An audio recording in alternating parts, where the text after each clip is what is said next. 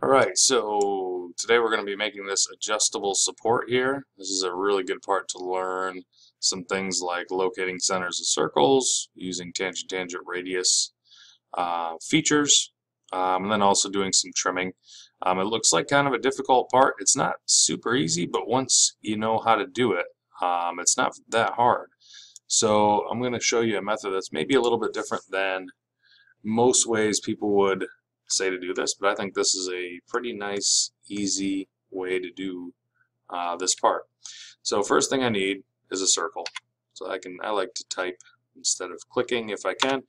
So C, enter, and then for my center point, if I want to put it right on the 0 here, I can just type 0, 0 and hit enter, and it'll automatically locate it there. So my first circle has, the larger one has a radius of 1. And then if I hit spacebar, go back in the circle, now I can go back and click the center now that I have a circle there. And the radius of my second circle is 0.5. And I'll hit enter. Now from here, I've created these two circles here, this one and this one. And what I want to do is find the centers of these next two circles. I'm going to do it two different ways. First way, this is a horizontal line. And I can figure out how far away it is by noticing there's a center line that goes through both of these circles that has a radius of 3, meaning the distance from the center to the outside of the radius is 3. So I can create a line. I could type L, hit enter. I could click the center, start creating my line like so. And if I know it's a horizontal line, I could even do this. I could turn on ortho mode. I can move over so I make sure that it's horizontal. I could type 3 and hit enter. And now I have a line that goes right over the right here, exactly 3 inches. I'll turn ortho mode back off. And I'll create another line from the center. And this time I'm going to put it at an angle because this one's at a 40-degree angle up. So this time I'll type in some polar coordinates. I'll type in at 3. And then I'll use the less than sign like you see up there, 40. So that indicates at a length of 3 at an angle of 40. I hit enter and I can hit escape or the space bar to get out of there. There's the location of my other two circles. Now I'll put those circles in. The outside one has a radius of 1 for both of these. The inside has a radius of 0.5 for both of these. So I'll create my circle. Click 1, hit spacebar, click 1, hit spacebar, click 0.5, spacebar, which just repeats the last command, which is why I keep saying it, 0.5. Okay, and now I have those two circles. Now that's the only need I have for these two lines here, so I can go ahead and type E for erase and hit enter.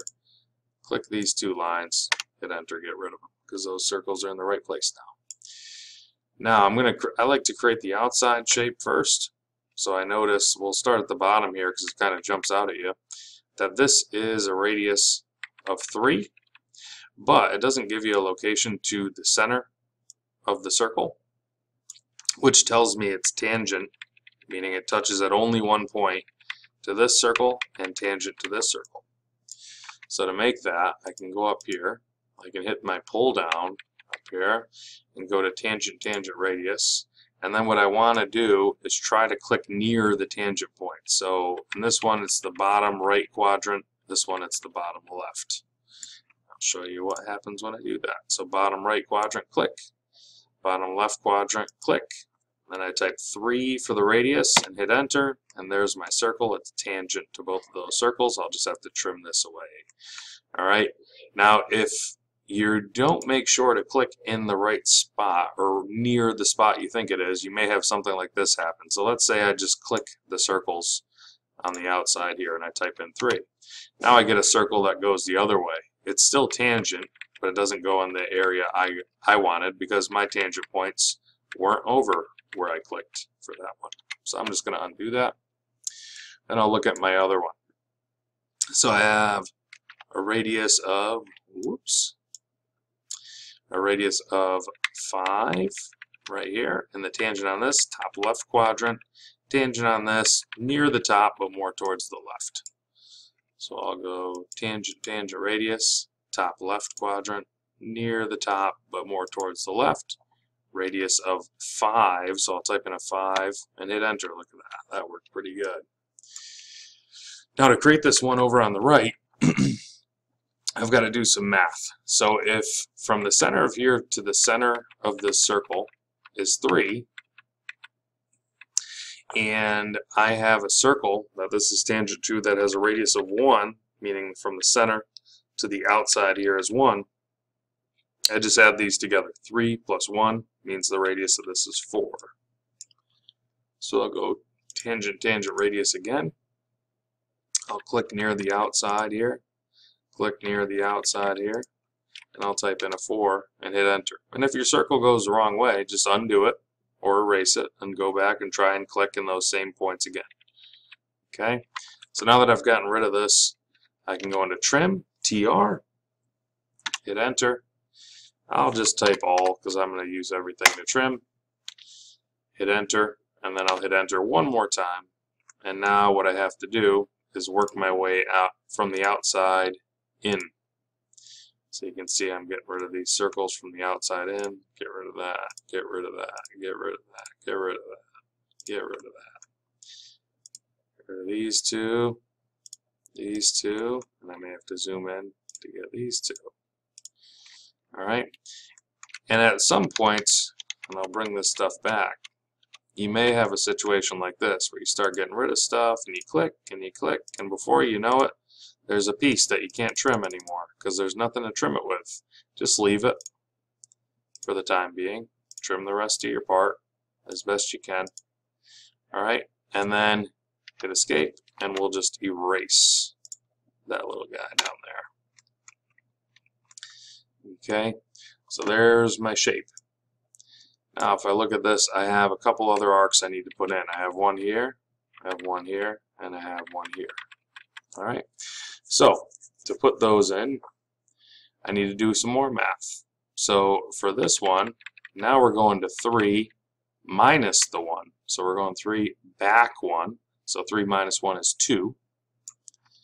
So if I go tangent, tangent, radius, I'm going to pick near the bottom left of this, bottom left of this one, top left of this one, type a 2, hit enter. Look at that, that looks pretty good.